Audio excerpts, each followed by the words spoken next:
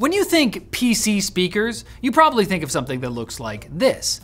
But the original PC speaker actually looked more like this. The original IBM PC from 1981 actually had a speaker built into the chassis, and unlike modern computer speakers, it would typically only emit a series of beeps and boops. Kind of like R2-D2, but without the fun personality. And even though many of you probably aren't old enough to remember using the original IBM PC, plenty of subsequent systems featured a similar PC speaker. If you remember hearing a beep coming from your PC chassis when you booted it up, that was the PC speaker in action. Indeed, from the mid-1990s onward, the primary use of the PC speaker was to relay information about system operations to the user. It was common for a beep at boot up to mean that the computer had passed the power on self-test, or post, while multiple beeps, or no beep at all, indicated some kind of error or hardware problem. But prior to the mid-90s, the PC speaker was actually used for general sound output, music playback, feedback from productivity applications, or sound effects in video games. So similar to the full-fat speakers of today, just with a much more limited range of sounds. But why was it so limited? Well, most speakers work by having a diaphragm move from some starting position to some end position, with the movement of the diaphragm pushing the air to make what our ears register as sound. Normally, speakers receive analog input, a voltage that tells them how far to move, a big wiggle or a little wiggle. The old PC speaker, though, could be told to either be all the way in or all the way out. Quickly switching between these two positions at a regular interval makes something close to a single frequency tone. And yet, this system could produce a wider range of sounds somehow.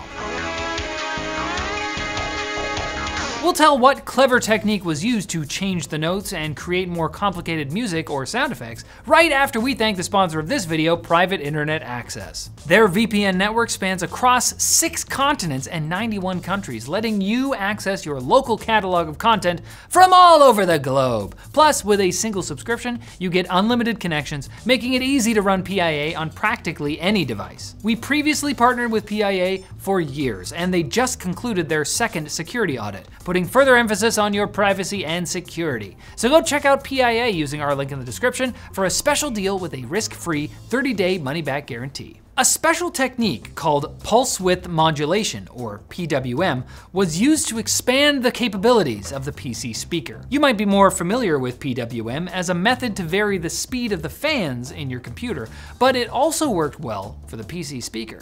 It worked by essentially applying voltages for varying lengths of time, which resulted in the speaker being told to switch between in and out faster than it could physically respond.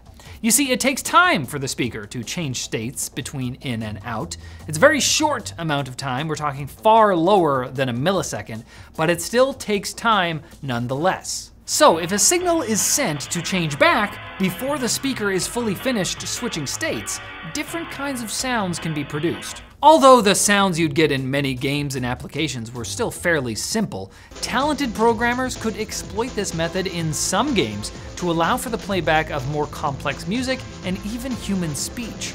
The downside, though, is that this often put quite a load on CPUs of the day, so not all systems were powerful enough to reproduce the best that the dinky little speaker had to offer. Of course, once dedicated sound cards started making their way into PCs, taking that load off of the CPU, we all started connecting proper desktop speakers to our computers, and the PC speaker was mostly relegated back to its original role of just beeping at us every now and then. And even that isn't as common these days, since modern applications can give you auditory feedback through, actual speakers. And there are more robust tools for diagnostics between Windows features, the UEFI, and even indicator lights and LED codes on the motherboard itself. Some motherboards don't even have headers for an internal speaker anymore. But if you really miss that sweet startup beep, you can actually buy an M.2 gadget that makes a similar sound, which originated from an old NEC PC98, if you can wait for it to be shipped from Japan. Do you still use the internal PC speaker in your modern setup? Let us know down below, and if you want to know why most computers don't come with sound cards anymore, go watch this video next. It's pretty good.